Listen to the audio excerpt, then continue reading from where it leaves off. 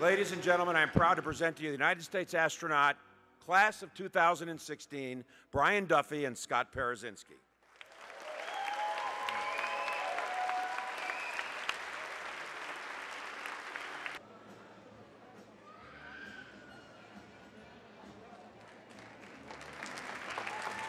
My three beautiful granddaughters, for example, that we're going to Mars, they ask me, why stop there? I tell them, let me get to Mars first. To provide the best that he could for us.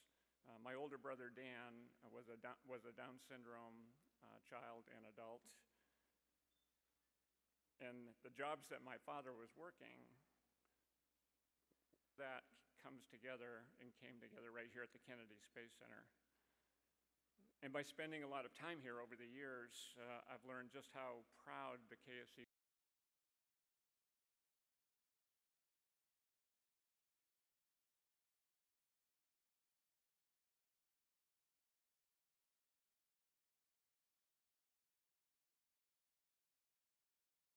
It's a genuine honor, and it's beyond a doubt the greatest recognition of my professional career.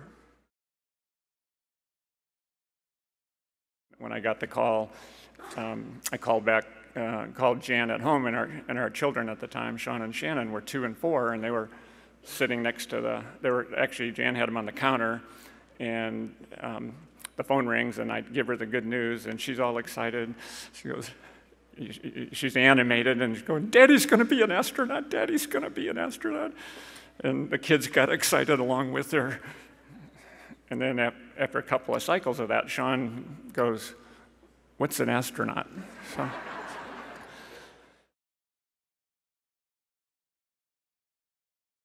I know that the successes that I was able to experience in the shuttle program would not have happened without the absolute commitment of tens of thousands of people across the country. But usually on the day before entry, we would grab a wet towel, everybody would take a wall or a ceiling, and we would just wipe that orbiter as clean as we could get it to try to bring it back, because the KSC folks had given us this perfect, clean, beautiful machine, and we didn't want them to think that we had really trashed it. So.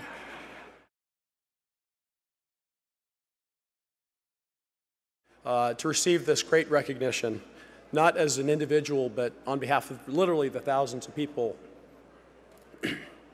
sorry, getting choked up, but literally the thousands of people who've touched my professional career.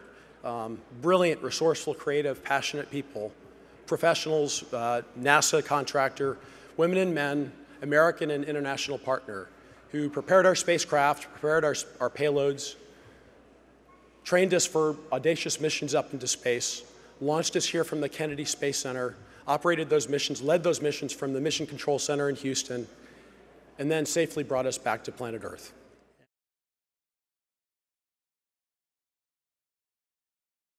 What an incredible, charmed life I've lived, to have this opportunity to live out my boyhood dreams.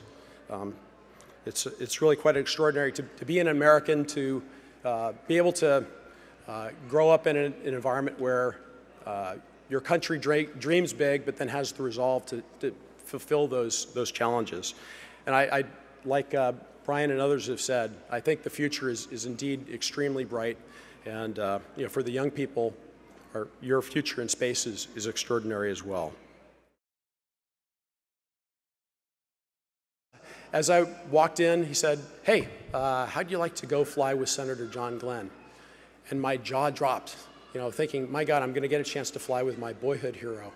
And it was such an extraordinary experience to fly with not just a legend, but a great human being. And then finally, I wanted to point out that the Astronaut Hall of Fame really has nothing to do with Brian or myself here today, or even the space pioneers in front of me. The Astronaut Hall of Fame was really created by the Mercury 7 astronauts to use their notoriety to help inspire and support financially our best and brightest in STEM fields. And so I'm so honored and excited to support the Astronaut Scholarship Foundation going forward.